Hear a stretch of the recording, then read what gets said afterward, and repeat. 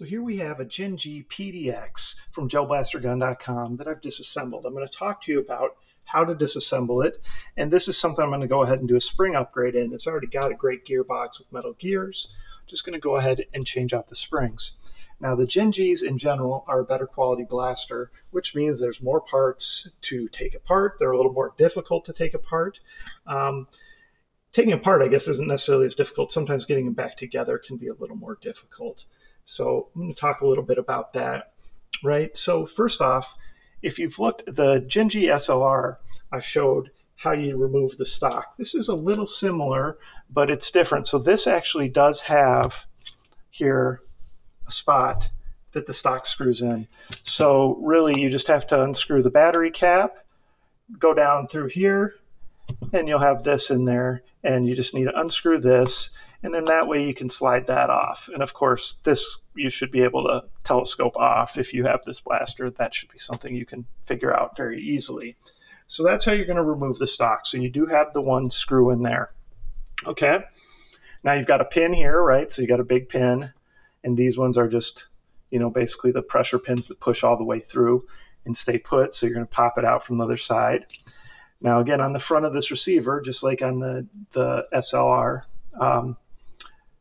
you do have a little hole right here. And so when this is pushed in, there's actually a little spring piece inside here that locks in there. So you need to poke something in there to push that in, to push that spring in, and then pull it out to the side like this, okay?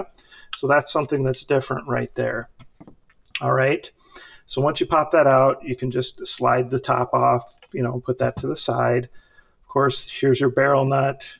This does have the nice attachment here for your outer barrel, and again it's threaded, and this is a metal outer barrel, again counterclockwise, so this is easier to adjust and add longer barrels on. However, being a better quality blaster like this too, most of the time these cylinders for these JINJIs are set to this specific size barrel, so unless you're going to be replacing the cylinder and switching up that to make sure that it's ported properly to go with a longer barrel, you're going to have some issues. And I ran into that with my SLR as well. And so with these better quality ones, the cylinders are typically set specifically for those size barrels, and you can't really switch up the barrel unless you're going to switch up the cylinder too, which just is a lot more involved. And when you get a nice gearbox like this already, I hate to open it up, just because there's more chances that something will go wrong and you won't get it back together right, okay? So we're going to keep it with that same barrel. We're just going to do the spring upgrade. So other things you have to do here, okay, to get your piece off here, this is just an Allen wrench, and you just need to unscrew that because this is actually screwed in, okay? And you do need to get that out to get the gearbox out. You're going to have the one push pin through here that you're going to have to push out. And then you're going to have your selectors. So your selector here that actually has this little spring-loaded knob, that's on the side that actually goes right here. And this other one is on this side. Now this selector is ambidextrous. It works on both sides. But it's very obvious because of this three little dots right here that's where this piece goes for when you're putting it back together. Now those are connected to these gears, right?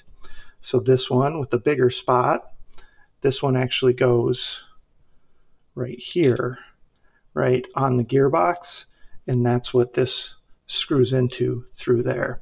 Oh, excuse me, that's the other one.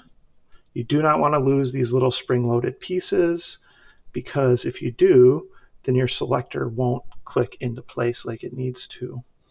So sometimes when you're putting these back in here, this is where it can be difficult, is getting these back in here to line up properly. There's just different ways to try it, but that's the hardest part I've noticed with blasters like this, is just getting these back in, sliding them in without things moving. And there's probably a good trick to doing it. I just haven't done enough of this type where I've figured that out yet. For your mag release, that's just the simple Allen wrench right there to get that out. So nothing crazy there.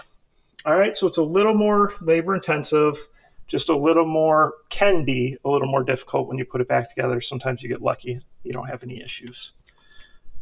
All I'm going to do is pop this out. I've shown you guys spring changes hundreds of times, so probably not going to show that to you, and I don't have the spring yet. But all I'm going to do is turn that, pop it out, put a different spring in, put this back together, and then I got some different ideas for some different cosmetic stuff I'm going to do to it this time around. All right, again, so this is the JINJI PDX from Gel Blaster Gun, and definitely the JINJI blasters in general are better quality blaster. That's why they cost more, but they are better made, more heavy duty, better quality nylon, just kind of everything all around is better when it comes to them. So check them out there. Comments, questions, post them below. Like, subscribe, share my channel with your friends, participate in those monthly giveaways, and win over $200 in custom blasters and accessories on my YouTube contest. Thanks.